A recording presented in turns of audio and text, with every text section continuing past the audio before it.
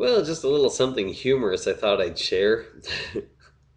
I've been staring at Thai characters so long, going over the Thai word list for the Thai dialect of Pont, that when I came across a character I didn't recognize, it took me a while to realize it was a lowercase L. English, lowercase L.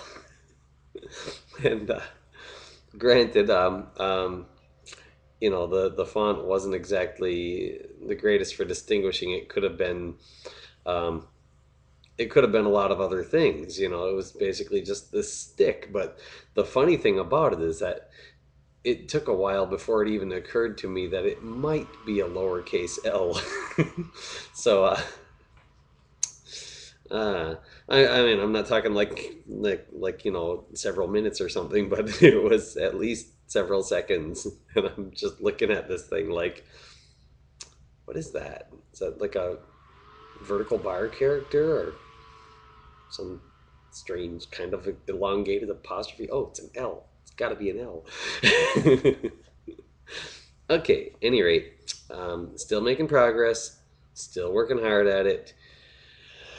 Sorry it's taking so long, everyone. Well, everyone being probably, I don't know how many people are watching these things. Two or three.